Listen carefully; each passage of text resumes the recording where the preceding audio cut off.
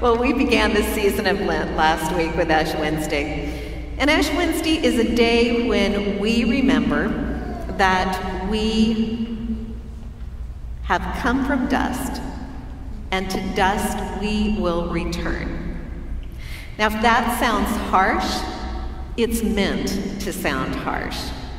In our tradition, we are asked on one day out of the entire liturgical year to remember that we are mortal beings. Our lives have a beginning and an ending. In our culture, in our society, and throughout history, we have become very good at celebrating the beginning of life and grieving at the end of life. But in the middle, we don't often consider how we might put shape and form around all that occurs in between. The gift of Lent is that it provides an opportunity to pause, to take a breath, to remember where we have come from, who we are, and where we are going. Like any gift that is offered, we can leave the gift sitting on the shelf unopened. We can look at that beautiful wrapping, we can dream about what the gift might actually be, or we can open the gift. Granted, it's a risk, because it might be a gift we don't want, or it may be a gift we've been waiting for our entire life. Barbara Brown Taylor says the first time she read this story about Jacob in the Hebrew Bible, she knew it was true, whether it happened or not. There Jacob was, still a young man, running away from home because his whole screwy family had finally imploded. You think your family's out there? Jacob would want to talk to you about that. His was right up there. His father was dying. He and his twin brother Esau had both wanted their father's blessing. Jacob's mother had colluded with him to get it. And though his scheme worked, it enraged his brother to the point that Jacob had to flee for his life. Now, Jacob and Esau were twins, but apparently they weren't identical twins. Esau was the hunter. Jacob liked to eat. Esau was big and hairy. Jacob was smaller and smart. And because he was smart, Jacob knew that Esau could have squashed him like a bug. So Jacob left with little more than the clothes on his back, and when he had walked as far as he could, he looked around for a stone to use for a pillow. When he found the right size, Jacob lay down to sleep, turning his cheek against the stone that was still warm from the sun. Taylor says maybe that dream was in the stone, or maybe that stone fell from the sky. Wherever the dream came from, it was vivid. A ladder set up on the earth with the top reaching to heaven, and the angels of God ascending and descending it, she says, like bright-winged ants. And then all of a sudden, God was there beside Jacob without a single trumpet for warning. God was there promising Jacob safety and children and land.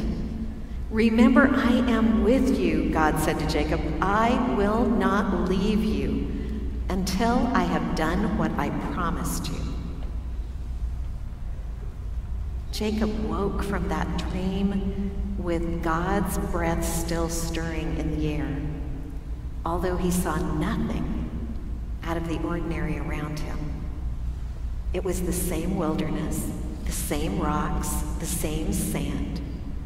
If someone had held a mirror in front of Jacob's face, Jacob would not have seen anything different there except for the circles of surprise in his eyes. Truly, God is in this place, Jacob said out loud, and I did not know it. Shaken by what he'd seen, Jacob could not seem to stop talking. How awesome is this place? This is nothing less than the house of God, and this is the gate of heaven. It was one of those dreams, Taylor says, that Jacob could not have made up. It was one of those dreams that is so much more than real, so much more than what ordinarily passes for real.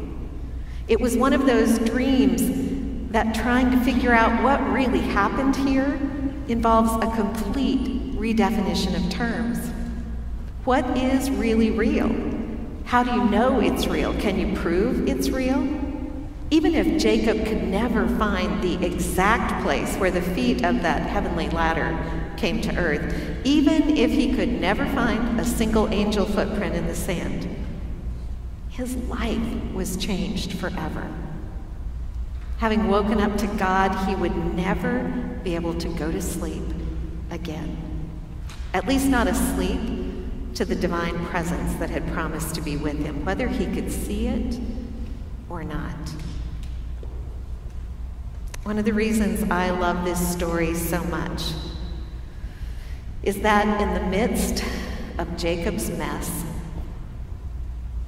God showed up. Even when Jacob didn't see it coming, God was there. Even when his life was in shambles, even when he was exhausted, God was there. You and I can't stop the challenges that life keeps throwing at us. You lose your job, your partner leaves, your child gets cancer, you lose your home in a fire, you get hit crossing the street.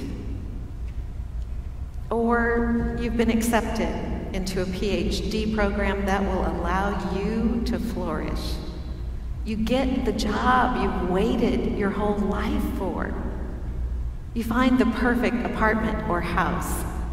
You've beaten your rivals, you're number one, you're at the top of your game, and you're still wonderful and nice.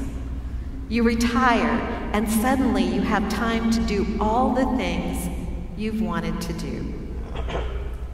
No matter if the challenges are hard or unbelievably astonishing, when life changes, when we didn't see it coming, it can be like quicksand. We can be frozen in space and time. And we can either go to our defaults of thinking, feeling, or doing so quickly and so completely that it's impossible for us to step back and look for God. Throughout the narrative of the Bible, God keeps showing up, no matter where we are or what has happened. God sends us messengers that tell us not to be afraid. God sends us angels to help us find our way forward. God sends us manna, bread in the desert, the fuel that we need to keep going. Yet we often miss it because we are too busy trying to figure out what really happened. I wonder what it would be like, though, when we are in the middle of what we didn't see happening. To wake up and look for where God is in the midst of this challenge. This morning, when I came in from the parking garage, the signs that we use for directions were all together in one place. There was one sign that said, Seekers class this way. But then there was another sign pointing in the opposite direction, and another sign pointing in the opposite direction, and another sign pointing in the opposite direction. And I thought, wow, that's the sermon in one clip. I'm really sorry I didn't take a picture before they moved that. You know, when we are in the middle and these directional signs are all mixed up, life gets real. Because in these times, we have decisions to make. We have people to help and children to calm and tables to be set. Living small is not going to cut it. We have to step up, and we step up all alone.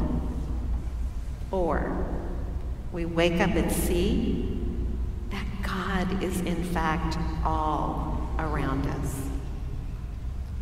In these next 40 days, we can travel alone, or we can travel together. My mother told me it's always safer to travel with others. I pray that Lent this year will be a time of new openings for each of us into our wild and precious lives, as Mary Oliver said. Even though we may be weary, I hope we will allow the Spirit to find us in the dust of the earth. I hope we will begin to believe that we are not just any old dust, but we truly are stardust. I hope we will remember we have galaxies of possibilities living in our flesh and bones. As we enter the wilderness of this season together, may what needs to die in our lives die, so that what needs to live can live. In these days, may we seek and may we find, may we shed and leave, so that in this season of reckoning, we will come to know how deeply, how fully, how passionately we are called to live and to love. Today, as we share the Eucharist in a few moments, I hope you will come to the table knowing you are not alone. I hope as you come, you will allow yourself to breathe in the stardust that surrounds us when we are all together. And I hope that you will allow that gift from God, to cleanse us and to heal us. Amen.